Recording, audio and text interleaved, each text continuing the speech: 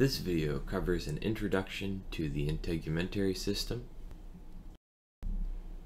We will cover the following objectives: list the functions of the integumentary system, and name the tissue types that compose the epidermis, dermis, and hypodermis. The word integument comes from the Latin word for a covering and refers to the skin, which is the cutaneous membrane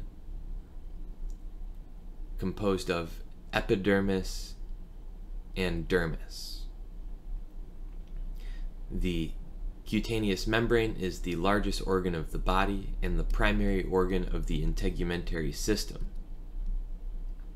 The epidermis is the superficial, keratinized, stratified squamous epithelium facing the exterior of the body, and the dermis is just deep to the epidermis and is composed of connective tissue.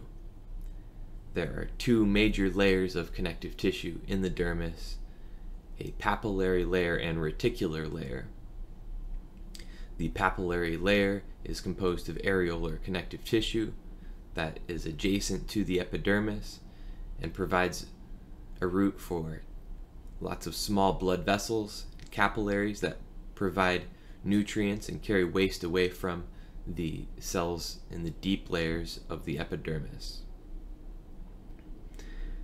The reticular layer, composed of dense irregular connective tissue, provides strong support, structural support for the cutaneous membrane. And just deep to the dermis, the hypodermis is also known as the superficial fascia, which is a layer of adipose connective tissue. So sometimes it's known as subcutaneous adipose tissue because it's found just deep to the cutaneous membrane. And this adipose tissue provides insulation and cushioning, and also a route for the large blood vessels to travel in. So large blood vessels, you can see here, called the cutaneous vascular plexus, are traveling in through the hypodermis and sending smaller branches through the dermis. But of course there's no blood vessels that actually travel through the epidermis because the epidermis is made of epithelial tissue. There's no blood vessels within epithelial tissues. The primary function of the cutaneous membrane is to create a barrier, a protective barrier around the body. And so the cutaneous membrane contains keratin, a protein produced by cells of the epidermis that provides a physical strength to the cutaneous membrane. The superficial layers of the epidermis are composed of dead cells filled with keratin that are held tightly together, providing physical strength to prevent abrasion from damaging the epidermis. Another way that epidermis is protective is it contains a brown pigment called melanin that absorbs ultraviolet radiation to protect from the damaging effects of the sun, to prevent sunburn or to reduce the risk of skin cancer that can result from ultraviolet radiation damaging DNA. The integumentary system is also important for the function of temperature regulation, where there are glands in the skin that produce sweat. Sweat glands produce sweat onto the surface of the skin, which evaporates and cools the body down. The integumentary system also provides sensation for the sense of touch. There are a variety of exteroreceptors, specialized neural tissue in the cutaneous membrane, found mostly in the dermis, provides the sense of touch. Another major function of the integumentary system is metabolism, there are special chemical reactions that are performed only in the cutaneous membrane. For example, the synthesis of vitamin D requires a step that occurs in the cutaneous membrane in the presence of ultraviolet light.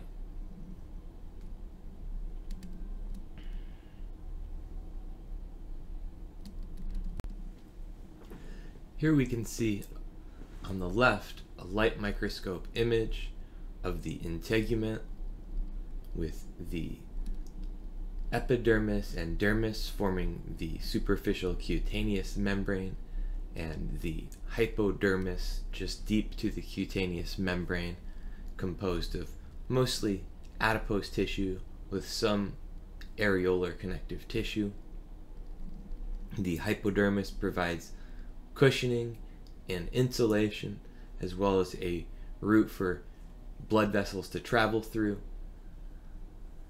The dermis is composed of mostly connective tissue that supports the overlying epidermis. On the right here we can see an image zoomed in on the epidermis. There are 4 to 5 layers of the epidermis. You can see the cells in the deeper layer adjacent to the dermis. The deep layer of the epidermis contains cells that are actively dividing, and as the cells mature, they migrate towards the surface. These cells of the epidermis are called keratinocytes, and as they mature, they produce an intermediate filament protein called keratin. As the cells mature and migrate towards the surface, they are moving away from the supply of nutrients in the dermis, because there are blood vessels in the dermis providing a nutrient supply, and no blood vessels in the epidermis. As the cells are maturing and migrating towards the surface, they fill with keratin and die, and the superficial layer of the epidermis facing the surface, known as the stratum corneum, contains keratinocytes that have died and are completely filled with keratin. And this outermost layer of dead cells filled with keratin provides strength to the epidermis.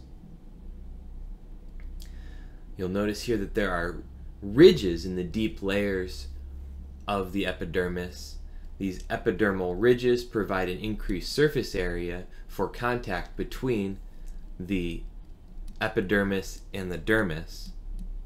The most superficial layer of the dermis projects up adjacent to the epidermal ridges in structures known as dermal papillae, or papilla for singular, papillae for plural. Here we see a light micrograph focused on the dermis. We can see a little bit of overlying epidermis, and then just deep to that epithelium is a layer of loose connective tissue, of areolar connective tissue, forming the papillary layer.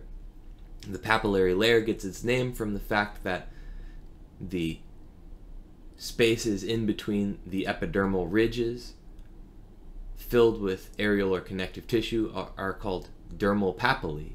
So the dermal papillae form the papillary layer, the most superficial layer of the dermis,